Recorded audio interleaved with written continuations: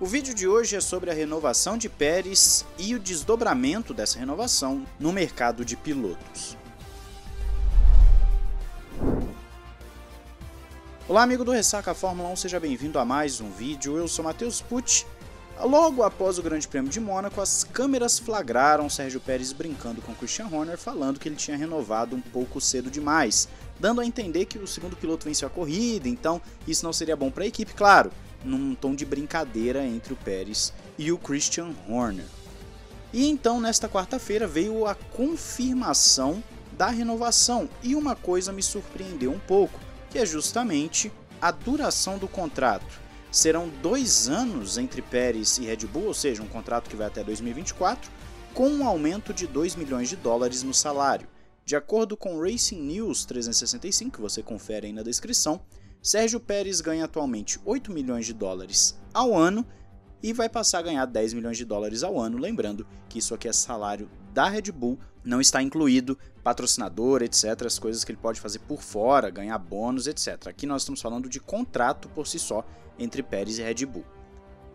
Os 2 anos me surpreenderam porque eu esperava algo em torno de 1 ano. Perez tem feito uma temporada excelente, talvez a melhor dele em toda a sua carreira da Fórmula 1 até o momento, e claro, eu já esperava algo próximo pelo menos de uma renovação do Perez com a Red Bull por 1 ano, para a Red Bull ir sempre mantendo aquela pressão e não só manter a pressão também, né, como dar oportunidade para algum piloto que venha da base, o que geralmente é o que a gente pensa da Red Bull. Só que essa brincadeira de renovar por 2 anos acaba tirando a possibilidade de outros pilotos e mexe diretamente com o mercado, principalmente com Pierre Gasly. E é aí onde uma dança das cadeiras absurda está sendo falada nas redes sociais, tanto por fãs quanto por especialistas, justamente porque Gasly se torna uma peça central.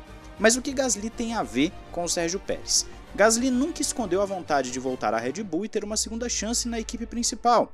Fez críticas públicas, pediu já o cargo, falou que não entende o porquê da equipe dar a ele essa possibilidade e no final das contas estava ainda sonhando com essa vaga. E aqui no Ressaca a gente já tem falado há um bom tempo que dificilmente o Gasly volta para a Red Bull, e não somente isso, ele não deveria pensar na Red Bull, já que é uma equipe que ficou claro quando ele foi para lá que o carro é feito para o Verstappen, pensado no Verstappen, e ele, Gasly, não estava dando conta. Ainda mais agora, nessa temporada 2022 com os novos carros, que Gasly ainda não apareceu da forma com que a gente se lembra dele. É um piloto que está devendo muito, e por estar devendo, obviamente ele cai um pouco no conceito das demais equipes, porque pode ser aquele piloto que quando muda o regulamento drasticamente não se adapta, como foi Raikkonen, como também posso colocar aqui na lista Vettel, por mais que algumas pessoas possam citar 2017 e 2018, mas aí é um outro assunto, eu não vou entrar nesse mérito agora, o Vettel fica para um outro vídeo. Então nós vamos para o seguinte. Eu acredito realmente que o Gasly vai acabar saindo da AlphaTauri e é o que está mais sendo especulado. Só que para onde ele iria? E é aí onde a briga fica legal entre os pilotos. Hoje o mais cotado para sair de todos é o Daniel Ricciardo. Daniel Ricciardo na McLaren também não está apresentando um grande desempenho. Ano passado estava em fase de adaptação e esse ano parece que não conseguiu pegar a mão do carro e nem parece que vai conseguir, porque as coisas não estão andando da forma com que o Ricciardo gostaria. Nós daqui a pouco vamos nos aproximar da metade da temporada, eu sei, ainda faltam algumas corridas, mas Ricciardo até agora não engrenou, não apresentou uma performance que dê esperança ao torcedor, ou independente de ser torcedor, aquele que analisa a Fórmula 1, de que ele vai voltar àquele tempo áureo, aquela performance grande que ele tinha na época, por exemplo, da Red Bull. Ou seja, Ricciardo está hoje com a corda no pescoço, e o Zac Brown fazer declarações públicas mostra que sim, temos um problema na McLaren e talvez a McLaren esteja pensando em não renovar com o Ricciardo, ou melhor, rescindir o contrato, já que o próprio Zac Brown falou que eles têm uma cláusula de rescisão e deu a entender que é por performance, então se não entregar performance, o contrato pode acabar ali e aí o Ricciardo ficaria sem assento. É claro que outras equipes poderiam ir atrás do Ricciardo, mas também especula-se um Sebastian Vettel saindo da Aston Martin, seja para aposentar ou até mesmo para ir para outra equipe.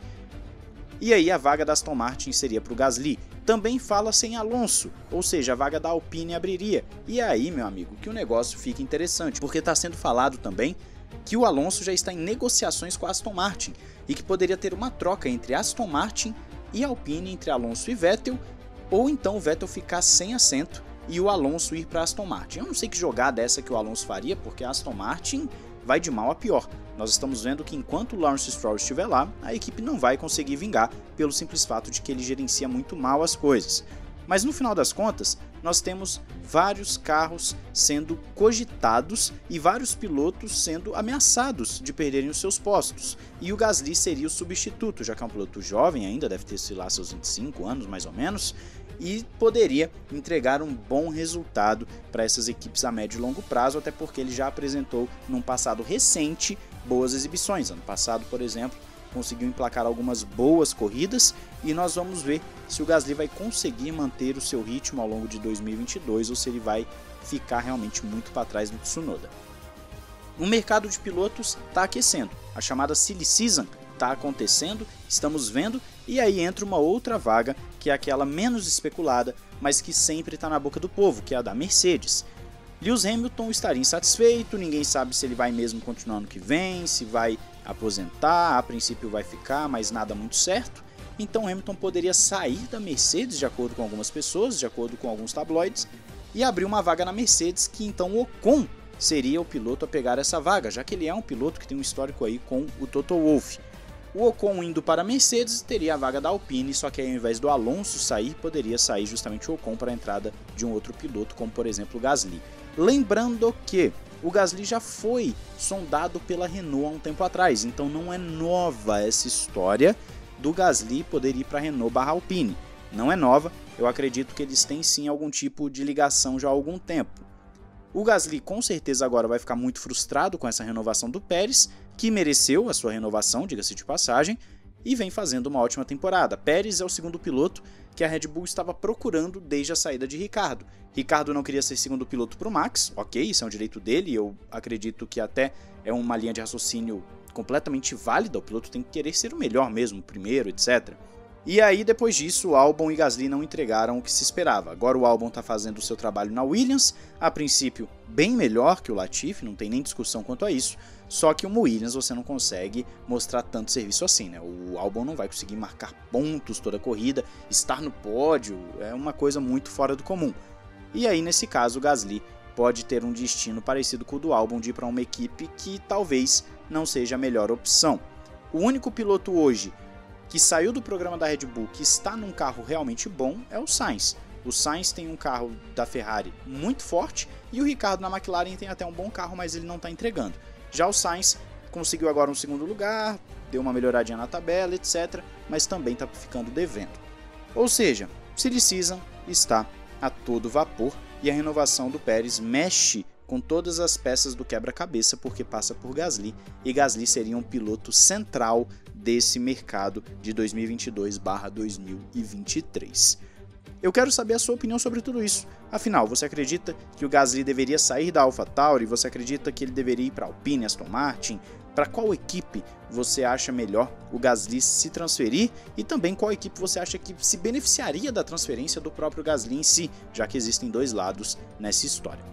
Diz aí nos comentários, não esqueça de se inscrever e ativar o sininho para não perder nenhum vídeo aqui do canal. Não esqueça também de ver as nossas redes sociais. Um grande abraço, valeu e falou!